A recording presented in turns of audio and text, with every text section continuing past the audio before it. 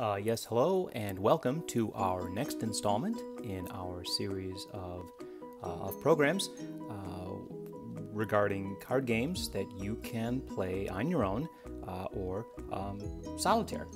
We have a question from one of our members, a Wendy and Wilmette, asking for a recommendation if solitaire card games can be used to reinforce arithmetic skills, and there's more to the letter, of course, but let me jump ahead with excitement and say, Wendy, absolutely, categorically, affirmatively, yes, card games are a wonderful way to reinforce mathematics, and I have a game for you. And if you are looking for a game that will stretch your mind and expand your abilities to master four mathematical operations at once, well, then you have come to the right place.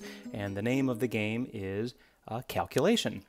This is a solitaire game that I think you're really going to enjoy, so let's dive in. First, before we begin, let us refamiliarize ourselves, of course, with our deck. And we begin with a 52-card standard playing pack, as you see here. Two colors within the pack, red and black, four suits within the pack, and of course there are 13 ranks per suit, ace through king. Now, before you begin, please take out an ace, a 2, a 3, a 4. These suits don't matter, and set them aside. You will need them for our game. And then take the balance of the cards, the remaining 48 cards here, and go ahead and shuffle them. I'm using the riffle technique, and I, of course, recommend shuffling 7 times to achieve the mathematically proven maximum amount of randomness. As you see here, we, of course, have sped it up a bit. So let's now talk about the layout of our game, Solitaire Calculation. It begins with 4 foundations, and they are as seen here. The 1, the 2, the 3, and the 4. Again, the suits don't matter. 4 foundations, and we will empty our pack and build upon those foundations. The first foundation we call the +1 foundation, and that is where you will place cards and you will build up on the 1 in sequence of 1. So after the 1 comes the 2, then the 3, then the 4. Okay? This next foundation is your +2 foundation. The next card there will be a 4 and then a 6, because we are going to build up on that pile in increments of 2. That is why it is called the +2 foundation. Next, here's your, you guessed it, your +3 foundation, and we will build up on that foundation in sequence in increments of 3. So after the 3 is the 6 and the 9 and the 12, and of course, as you know, the 12th card is the queen. Next, here is your +4 foundation. And as you can predict, you will build up on the +4 foundation in sequence of 4. So you will do the 4, the 8, the 12, which is of course the queen, and then around the horn back to the 3, and so on. You will also create waste piles, cards that do not work at the moment. You can place on the table. The bottom cards of the waste piles and your card in hand can be played and built on the foundation, and of course the goal is to get through all the cards. Now remember, all the cards in this game are worth their rank. Ace is 1, 7 is 7, but Jack is 11, Queen is 12, King is 13. After the King in sequence, go back to the Ace and complete the cycle. Okay? Well, why don't we try a game? Let's try a game of calculation, and I think you will see how it all comes to play.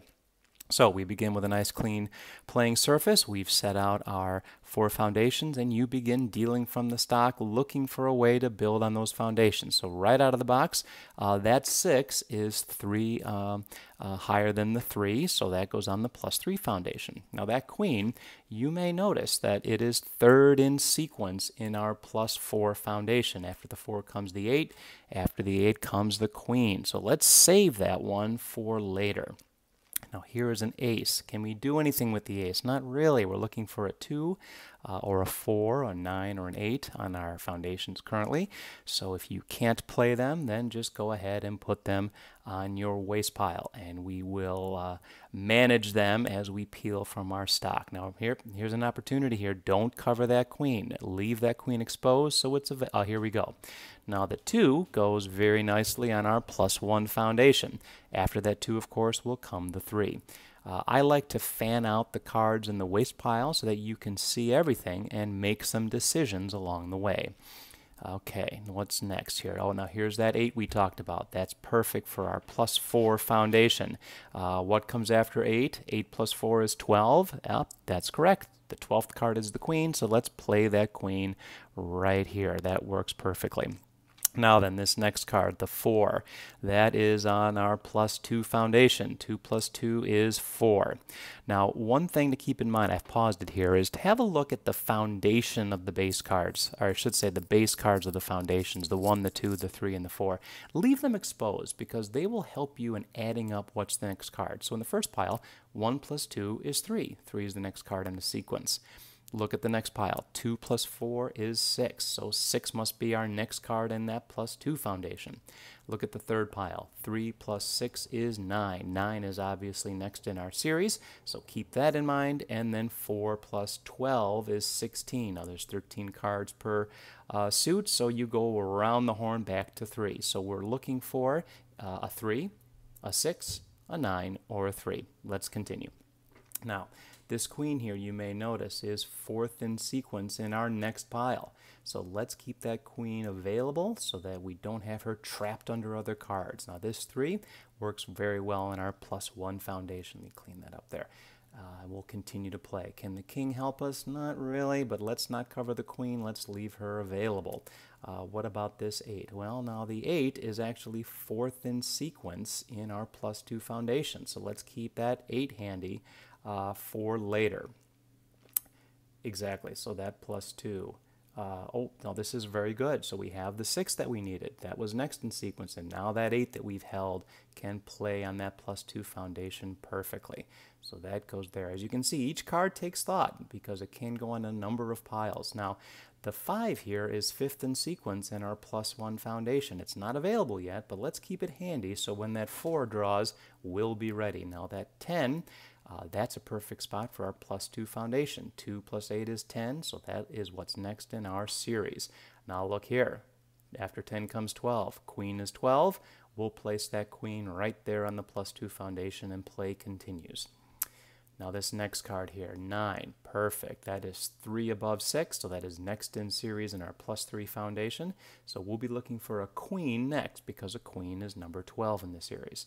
Now here's a 6. What can we do with that 6? We need a 4, an ace, a queen, or a 3. So let's just set that 6 aside here, and maybe it'll come into play here shortly. So here's a 9.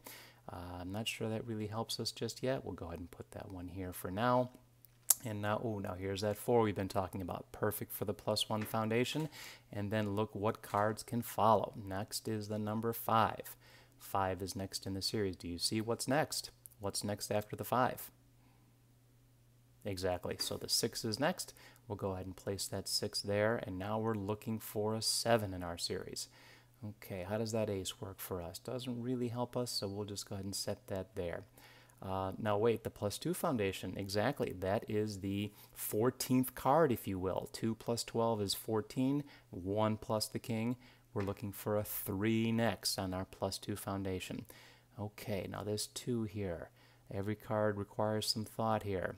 Well, it can go on our +3 foundation, right? Because that will be next. Now this 5 here, we'll continue to play. There's that queen. So the queen is next, and then 3 more above the queen is the 2. Now this 5 will eventually find its way. Do you see what I did wrong here? Anyone catch that mistake? That 5 should have been played, and I didn't notice it. So let's manage our waste piles here as we correct an error and use the cards in the waste pile. That 5 belongs in our +3 foundation.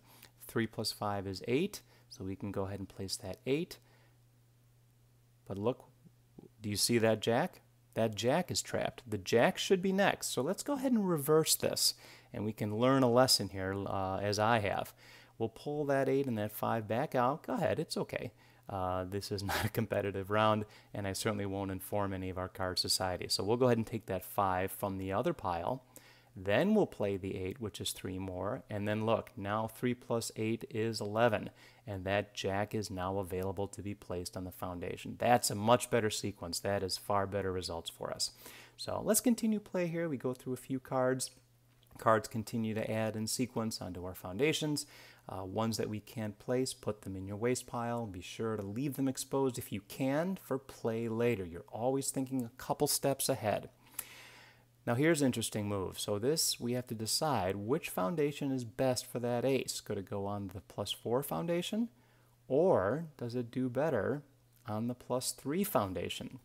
The +3 foundation may be better because 3 plus 1 is 4. We can play that 4, but what's 4 plus 3? We can grab that 7 and place that on the +3 foundation as well. So always scan your waste piles, always think ahead on your sequences to get the most cards possible onto those foundations. And there you have it. So we have those remaining 9 cards left that we could not play. So that is our score, a score of 9, which I think actually is very good. Required a lot of thought, as you can see.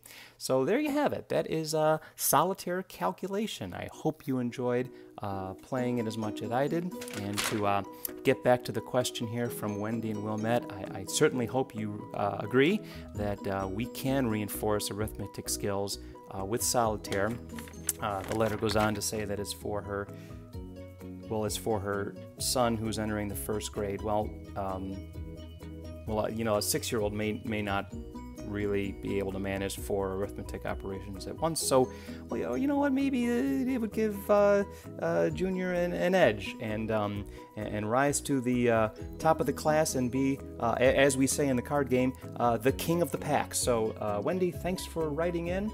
I hope you enjoyed our game of calculation. Hey, everyone else who tuned in, be sure to catch us next time.